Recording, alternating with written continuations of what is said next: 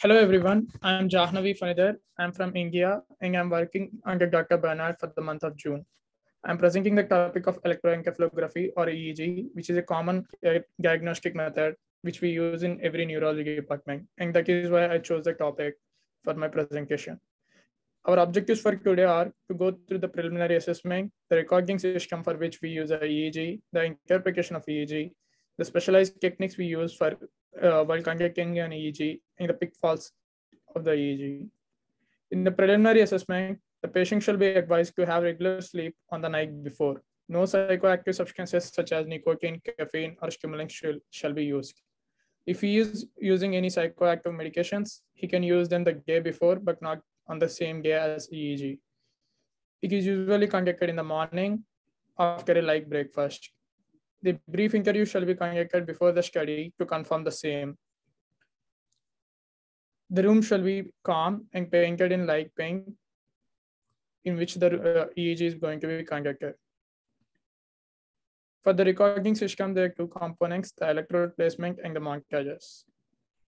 In the electrode placement, we can see here the diagram showing two lines. One is this vertical line connecting nasion to the anion, and the second line connecting the two preauricular points. And we have two circles along the lines. The regions are designated as frontal for F, C for central, T for temporal, P for parietal, and O for ocular. And there are also auricular regions A. And the electrodes are numbered with left side have the odd numbers and the right side will have the even numbers. G is used for the electrodes on the sagittal line, and P is used for pole, frontal pole 1, for example, FP1. This is the international 1020 system, which is commonly used for the electrode placement on EEG. This is a figure showing the distance from the midline or coronal suture, showing the 20-20-10 for the electrode placement. There is another more extensive electrode placement method, which is called the international 10-10 system, which bypasses some of the difficulties faced with the 10-20 system, but it is not commonly used.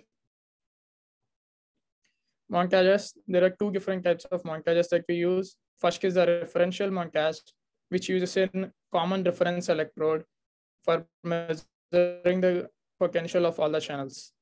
And there is another type of differential montage called common average reference montage, in which we use the average of all electrodes to create a baseline, which we subtract from each electrode that we are measuring. And there is a Laplacian montage, which uses the average of the closest electrodes to the electrode that we are interested in, and weighted average references where the electrodes are weighted according to the potential. There is another montage system, which is a bipolar montage, which is basically using two electrodes for the measurement. It can be along the anterior posterior longitudinal axis or the transverse axis. There are specific types of bipolar montages that are used within the institutions, and channels are basically the channel that we are interested in, which is basically two electrodes or an electrode and a common reference electrode. You can see a referential montage here, which uses the auricular electrodes as a common reference for all other electrodes. And this is a bipolar montage in which we can see that each electrode is used as a reference for the previous electrode.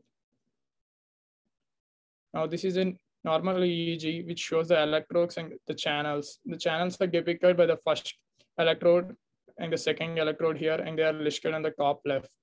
And we will have a scale showing the magnitude of the waves and the time axis.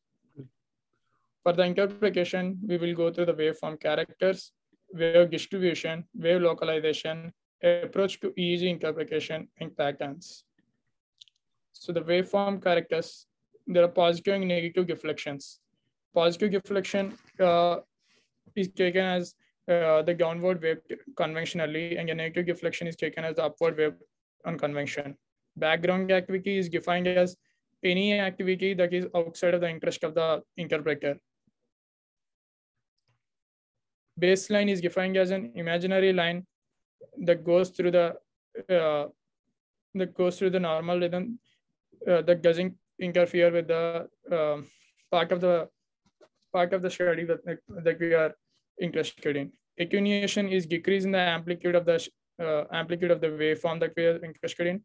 Monophasic wave will have only one wave, one peak, and the biphasic wave will have two waveforms in the opposite direction. They can't be in the same direction.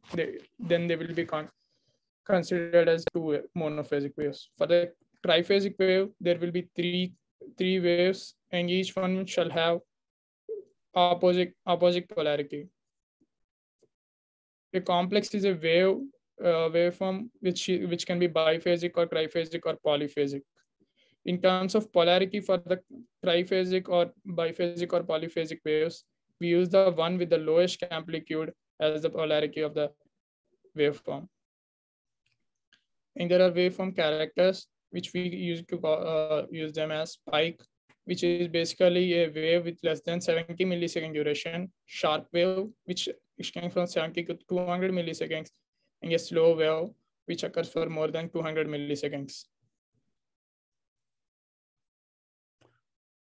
The rhythm of the wave is a regular replication of the wave, which we see in the regular replication of a series of waves, which can see in the EEG.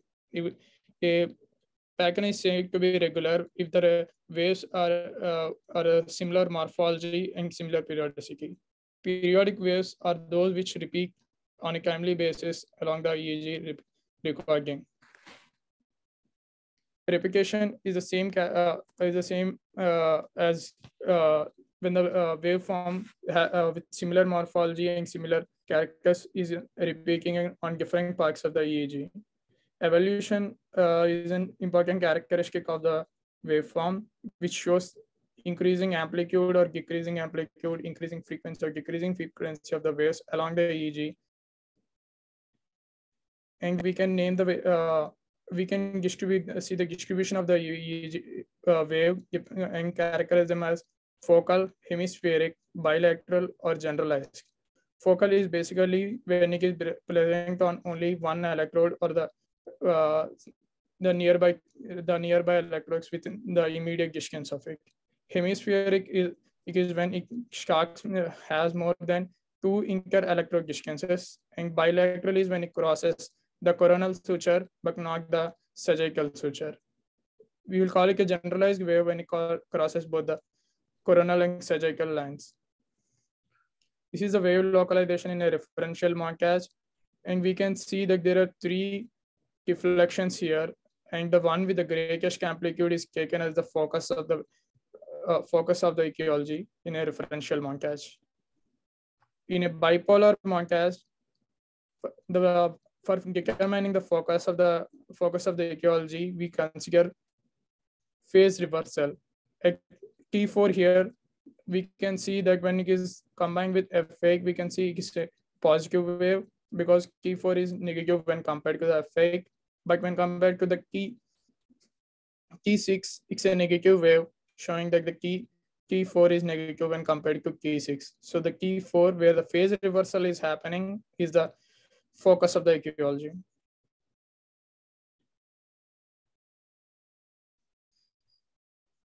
This is a bipolar montage with extended focus, broad focal discharge. Here we can see that the phase reversal is happening, but over the entire F8 and T4, which both have almost the equal amount of negativity or the equal amount of positivity. So the approach to EEG interpretation are, we have to consider the EEG and see which features are present in the EEG activity, and they use the features to determine which patterns may be the representing this unknown activity. And we use these patterns and consider the patient's context and decide which patterns may be useful for differentiating the diagnosis. We will go through a list of patterns, the common ones. There are many other patterns, but due to time constraints, we will go only through a few. The alpha rhythm is the one with frequency of 8 to 13 hertz. It's posterior dominant, which is commonly seen in the posterior dominant, so commonly seen in the occipital area. It has an amplitude of 10 to 80 microvolt, and it is most prominent with eyes closed and relaxed. It can be suppressed with eyes open and when we are asleep. Absence is seen in 2 to 5% of the population, and it's common and it's inherited in an autosomal dominant way. And those who are blind from an early age can't see, won't have an alpha wave. This is an EEG depicting the normal alpha rhythm, and we can see the alpha wave with the alpha rhythm in various parts of the EEG, and most evident in the occipital area. Here, O1, O2.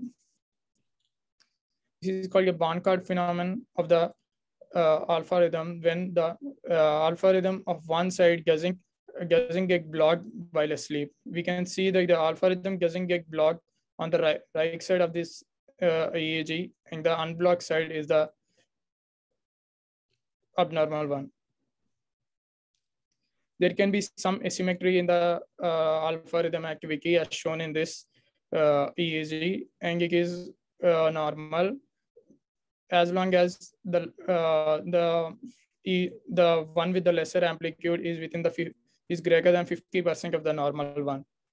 Usually the right one has greater amplitude when compared to the left one, as shown here. The left one, the odd numbers O1 has lesser amplitude when compared to the right alpha waves O2.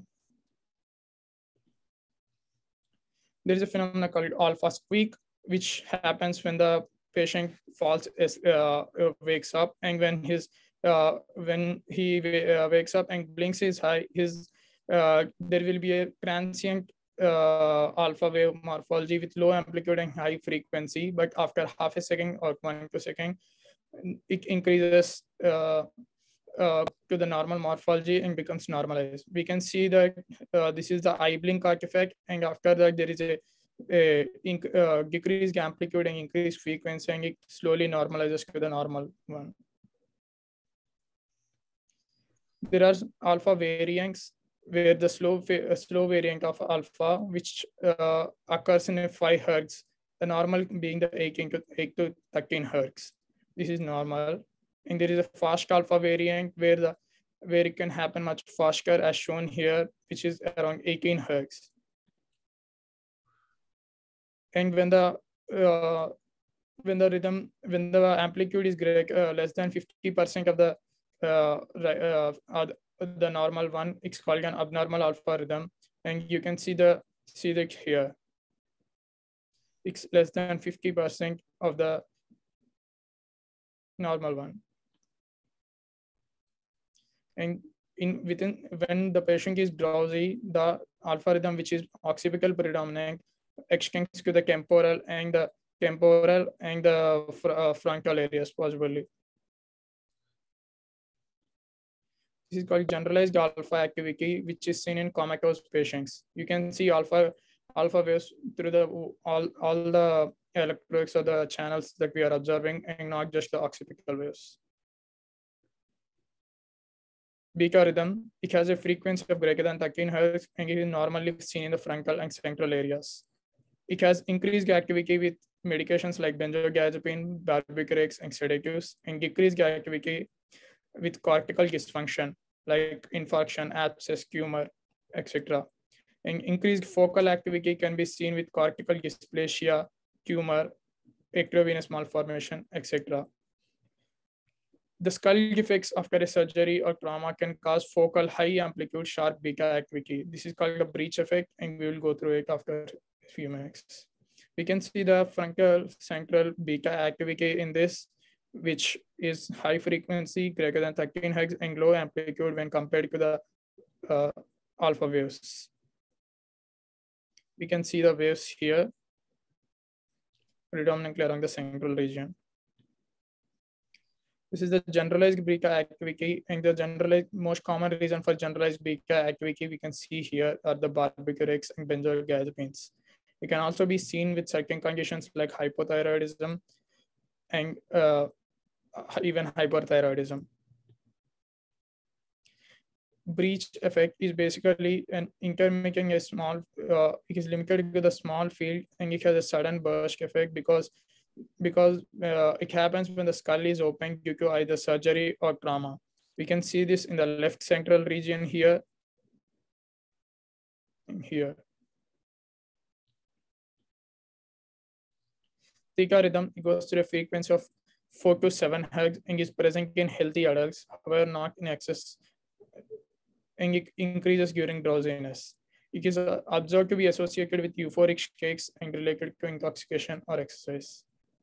We can see a theta rhythm here, which is most prominent on the sagittal C central electrode, which is the slow wave. It's 2-second duration, and there is slight left side dominance here, like we can see. This is called the polymorphic theta activity, which in which the amplitude and the frequency will have an overall asymmetry, and it is diffuse. It is present normally in infants, but in adults, it can be the normal drowsiness or even encephalopathy. It is for non-specific encephalopathy, which can be reversible or irreversible. Reversible causes being hypothermia, metabolic disease, or sedatives, and irreversible being any severe encephalopathy like infarction, tumor. This is the rhythmic mid-temporal theta waves. This is, we can see the rhythms, they are repeating in succession, and they are repeating again and again in the channels. This is considered a normal variant now, but it was thought to be of related to epilepsy at one point. Delta activity, which is less than 4 Hz frequency, and individual waves will have a duration greater than 250 milliseconds, or any combination of waves that has a duration of greater than 250 milliseconds. It commonly occurs during the non-REM stage 3 and during the encephalopathy. This is the polymorphic delta activity, which we can see as diffuse slow waves. They have very low frequency and high amplitude, and we can't see any other waves here. This can be happening in non-REM case or the cortical dysfunction, any cortical dysfunction. There are a variant of theta waves called the zeta waves. They are seen in acute cerebral lesions. They have a Z shape like shown here, and they have been shown to be very specific for seizures, tumors, hematoma, and focal trauma. The frontal intermittent rhythmic delta activity, which is which can be considered shortly as IRDA. It's a highly non-specific, and but it can show that it can be any focal or diffuse abnormality, and it can be anything like toxic, metabolic, congenital, or degenerative abnormalities. We will go through some EEG patterns that will relate to sleep. They are the sleep spindles. They are a burst of rhythmic activity at the midline and near the vertex, and commonly seen in non-REM stage 2 and stage 3 sleep. They usually have a frequency of 11 and 16 Hz, and they begin and end abruptly, like a burst. During the light sleep, they are mainly over the vertex or the central part, and they have a higher frequency, 13 to 14 Hz. But when we progress to the deep sleep, they move anteriorly towards the parasagittal and midfrontal parts, and their frequency decreases to 11 and 13 Hz. They are theorized to be role in memory consolidation, and it was proven with functional MRI that it has a role in memory consolidation during sleep. Their presence in a comatose patient indicates better prognosis, and when it is asymmetric below 2 years of age, it's normal, but about 2 years of age, when it's asymmetric, it shows that it has thalamocortical dysfunction. We can see the sleep spindles here, which are most prominent over the central region and parasagittal distribution. So as they are a spindle, it should have at least triphasic wave, which will have a negative, a positive wave, a negative wave, and a negative wave. K complexes are another ways that are seen in the stage 2 and stage 3 of non-REM sleep. They are transients with a vertex localization. They are polyphasic and usually have 2 or 3 phases. Most commonly, it occurs immediately precedes a sleep spingle. There are different definitions that incorporate that there shall be a sleep spingle after it to be defined as K complexes, but there are 2 standardized definitions that doesn't require the sleep spingle, and that is what is commonly used. We can see the K complex now. A typical K complex has a low amplitude first wave and a first negative wave, and then a positive wave and a high amplitude third negative wave. These are another waveforms that are commonly seen in sleep. These are the vertex sharp transients. They are a surface negative sharp wave, like for surface negative sharp wave, which means it will have a negative or upward stroke, and they are seen near the apex of the head. They are the first EEG pattern to occurring drowsiness that are specific for the sleep. They most often occur spontaneously, but may also be evoked by sudden stimulation. We can see the vertex sharp transients here in the central region between the C3 and C4 electrodes in the triphasic fashion. They have 3 peaks, 2 negative deflections and 1 positive deflection. Now we will go through the ictal epileptic form patterns, which are patterns on the EEG that we observe while the patient is in seizures. For the focal onset seizures, the patient, it is simply the seizure, the EEG pattern that the patient has while he is seizing. There are 2 characteristics that are expected. They are almost always stereotyped across seizures for an individual patient, and they typically involve evolving rhythms, evolution that we talked about before, or repetitive ways. In some cases, the evolution might not be seen, and they can be seen as desynchronization or regular repetitive spikes or regular rhythm slowing, but it is most commonly seen with focal motor seizures without cognitive impairment. Focal EEG waves do not differ in their EEG pattern without, depending on the local focus or evolution. We can see a focal seizure here. That is mainly at the T2, T1 channel and the F8 channel, F8, T4 here. And this can be seen over the next three slides. If we follow the T2 and the F8 channels, we can see how the amplitude is increasing and the frequency is decreasing and evolving. The waveform is evolving. And finally, the waveform has been increasing to a much higher frequency and amplitude, as we can see in this image. And now we will go for the ictal patterns for generalized onset seizures. They almost always have one of the 3 types of generalized or bilateral patterns. They are generalized paroxysmal fast activity, which have a very fast frequency, fast frequency in the beginning and a low amplitude. And this gradually becomes something with low frequency and high amplitude as the wave progresses. And there is generalized spike and slow wave complexes. They occur in succession and they have a long duration. They are usually of triphasic morphology and they have a polyspike initiation. Electrodecrement, as the name states, is seen when there is a sudden uptake decrease in the entire potentials, the electric potentials of over diffusely of the channels. Generalized onset seizures typically end with either observed resolution without any evolution, and evolution in waveform in frequency or disintegration of the pattern.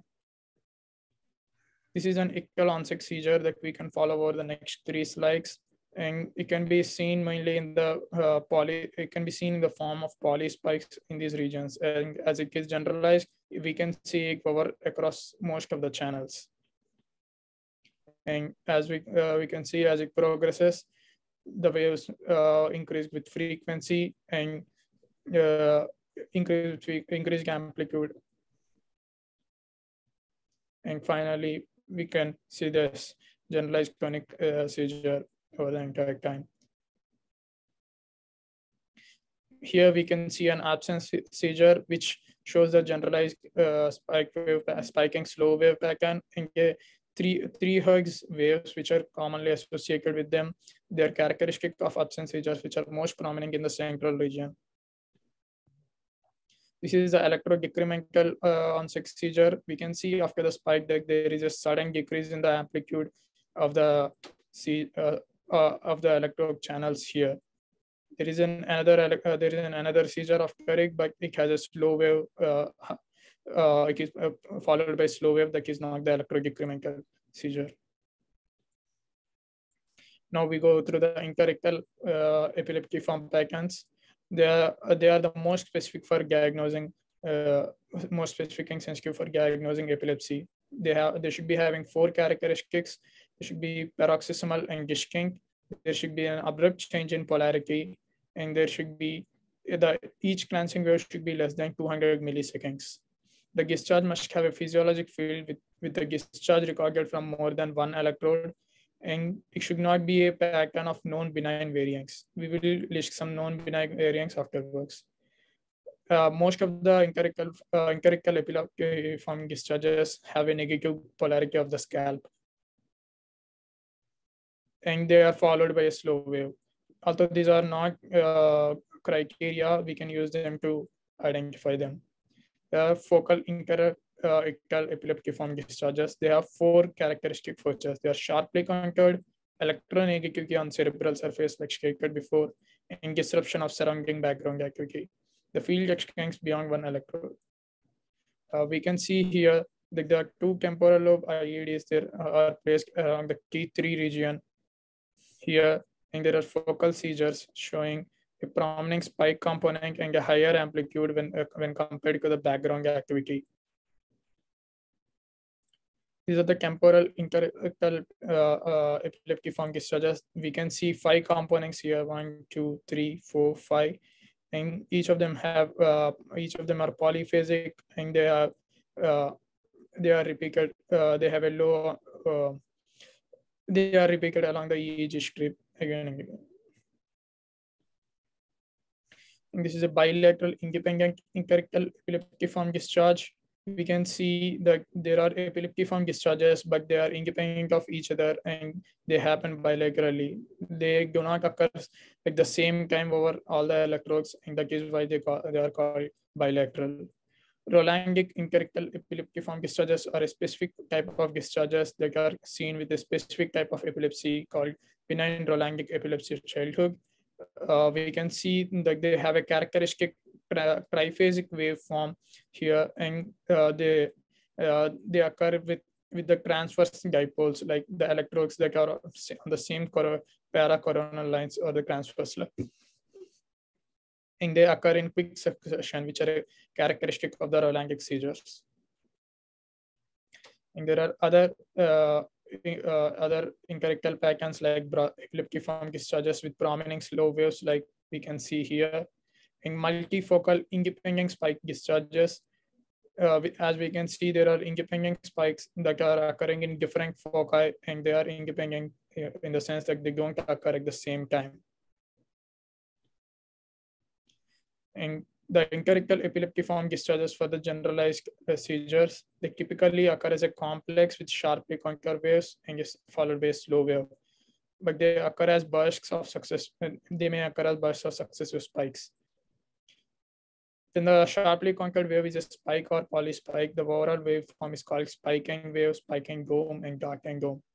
Spiking slow wave complex usually has short duration than spiking slow wave complex, and classically repeats as the train with frequency of waves with frequency of 3 to 4 Hertz.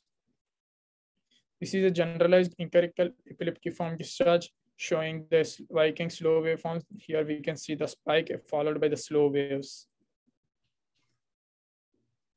The slow spiking slow wave incorrectal epileptiform discharge is another epileptiform discharge seen with generalized chronic seizures, and we can see the slow spike and the slow waves followed by along multiple electrodes. Here we can see a diffusely slow background activity that is interrupted by 2.5 Hz regular slow waves with spike notches in their upslopes. These slow spike and slow wave discharges are produced by slowing, and this is called as hypsarrhythmia, a specific type of incorrectal form discharge seen only in infants below 2 years and 2 years of age. But it can be rarely seen in neonates also. It has it's come from the Greek word high and erythemia, which called hips erythemia, and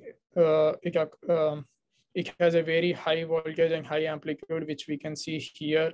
It's usually between 200 to 400, but it can be as high as 1000 volts. And as we can see here, the potential is 750 microvolt, which is more than the rest of the EEGs which we compared till now. There are other patterns, benign, a lot of benign patterns, some are pathological patterns, but we don't have the time to discuss it. While recording an EEG, it is common to encounter artifacts which can be due to heart motion, heart pulse, or electrode motion, or salt bridge phenomenon, eye motion, muscle motion, and the environmental aspects like noise from the other devices, etc. We can see here with a focal onset seizure with temporal lobe followed by generalization, which is in the next page. We can see that the same seizure we can't interpret because of the muscle artifact obscuring the entire EEG study. It's because of the generalized tonic-clonic seizures which have created the muscle artifact. There are specialized techniques that we use to activate the seizures. There are the routine ones that used with every EEG study are hyperventilation and photic stimulation. There are other activation techniques, including sleep and both sleep and sleep deprivation. Specific electrode placement includes placement of the electrodes in the sphenoid bone, ears, nasopharynx, etc. And there are other methods of limiting electrode montages also. Hyperventilation increases the rates of generalized discharges in childhood and childhood absence, epilepsy, and other generalized epilepsies. But it has been shown to be less productive in partial epilepsy. It's very effort dependent, so the yield may vary according to the effort of the patient.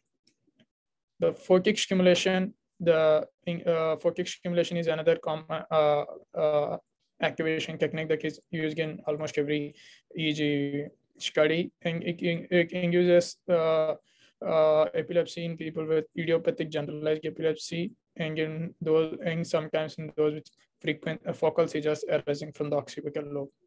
The pitfalls are a normal EEG doesn't always exclude the epilepsy, and repeated EEGs or a long-term study like a 72-hour EEG might be required. Even then, we can't rule out a seizure disorder with EEG. And abnormal EEG is not always characteristic of, cannot always be called as an, cannot always be used to diagnose a pathology, because many children, 2 to 6% have an abnormal EEG normally, and a far lesser percent of adults, around 0.5 to 1, have the same abnormal pattern when they are healthy. And there are variations in interpretation depending on the interpreter. These are the referring books. Thank you.